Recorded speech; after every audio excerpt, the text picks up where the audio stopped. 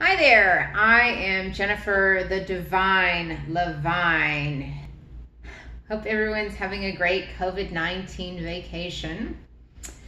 I wanted to make this video just to show some of the finished products. So this is the ravioli that I made yesterday. It's still cold. It's in a tomato sauce that I made, and in the tomato sauce, I actually added, I posted another video about that. I forgot to add that I put a whole sweet white onion in that as I was blending. Okay, so I tried this earlier.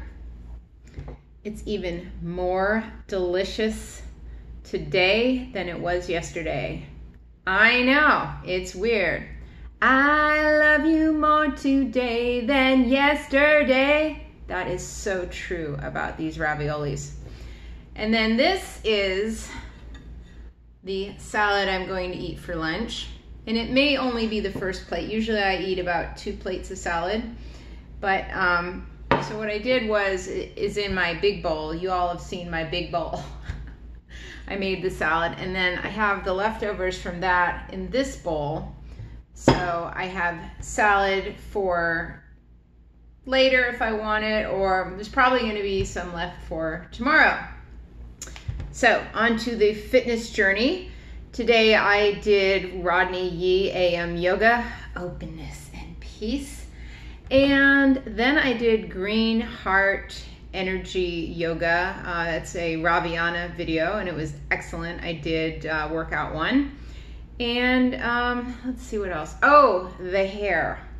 As you can see, it looks fairly straight on camera.